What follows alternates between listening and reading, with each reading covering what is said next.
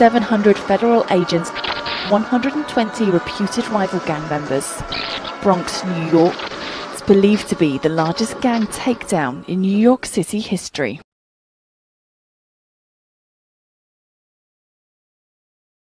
Hey, welcome to Slim Hoffa's True Crime Time. This video will be about who is Cherri Vasquez. Okay, let's start from Jacqueline West.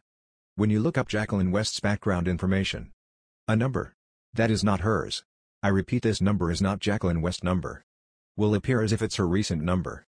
I know this is not Jacqueline West's number because I have called it and spoke to the owner of this phone. That person does not know Jacqueline West and doesn't know why their number appears in Jacqueline West's public information. And they are very confused as to what's going on. Now if you keep looking through Jacqueline West's public information, you can see people they name as her relatives. You can see Cherri Vasquez's name on the list. And when you look up Cherri Vasquez on Facebook, you can see this lady. And with so many other YouTube channels reporting the same information. So I was very confused. And I decided to ask a news reporter who has been on the Orrin and Orson West case since day one, Brian Wang, from channel ABC 23, to please clear up all this mix-up. He responded and confirmed he will. Here is Brian Wang's interview with Cherri Vasquez. Hey Alex, good evening. That woman's name is Cherri Vasquez, and she lives right here in Bakersfield. In fact, she says she's been watching our coverage of these missing toddler brothers for quite a while now, but what she didn't expect is that she would eventually become part of the story. I thought this was a joke. I thought it was a joke. I'm like, you gotta be kidding me. But there was no punchline. Instead, only what Cherri Vasquez describes as torment. Thursday was when a few YouTubers, following the disappearance of two local toddler brothers, showed up at Vasquez's door in Bakersfield. This is video of their encounter. Hi, this is Selena again. Do you mind if I talk with you for a second? The YouTubers claim that Vasquez is the mother of Jacqueline West, who they believe is involved in the disappearance of 3-year-old Orson and 4-year-old Orrin West. 23 ABC has confirmed with law enforcement in previous weeks that Vasquez is not the mother of West, and Vasquez says she has no idea who Jacqueline West is. What is it you guys want me to do? What do you need me to do? Apparently there's a birth certificate that has your name on it. What's her name? My name is not on it. That's fake. But despite Vasquez saying these claims are wrong, this is what ended up on YouTube. This lady here that you're looking at in this photograph, we believe this is Jacqueline's biological mother. Is there involvement in a trafficking ring? Are they being targeted? Are they being used, groomed? Have they been used under the guise of witchcraft? I'm frustrated that they're lying. They made up all these bad things. Vasquez says she fears for her safety, as BPD has responded to several separate incidents of harassment regarding the missing boys case.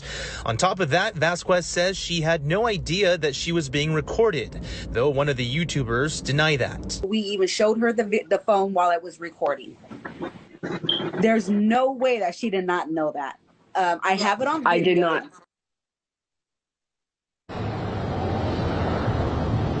So the big question now is, how exactly did Cherri Vasquez get mixed up as a potential relative of Jacqueline West? So I reached out to one of the YouTubers to figure out, hey, how did you guys even get their address? How did you even get Vasquez's name? She said, well, we used a background check website, which then listed Vasquez as being a potential relative. So I kind of figured, all right, well, we got to speak to an expert to figure out how credible are these background check websites. As in the story we mentioned, we confirmed that Vasquez is not the mother of Jacqueline West.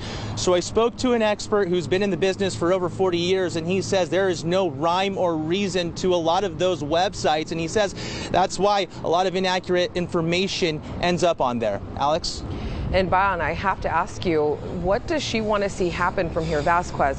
What does she want to see happen? Is she pursuing an attorney or anything?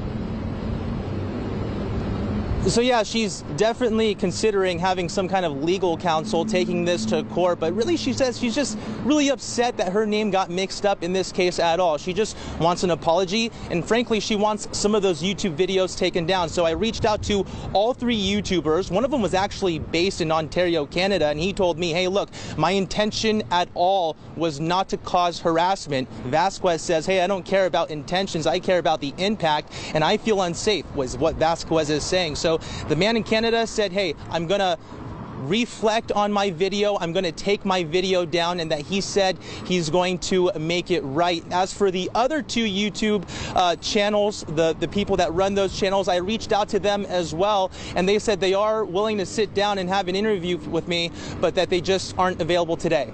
Back to you. We're live in downtown by Unwang. All right. So now that we know Cherri Vasquez is not Jacqueline West's mother, and we now learn that these background sites are not 100% accurate, let's bring the focus back to finding the boys. Where are the boys? Where is Orrin and Orson West?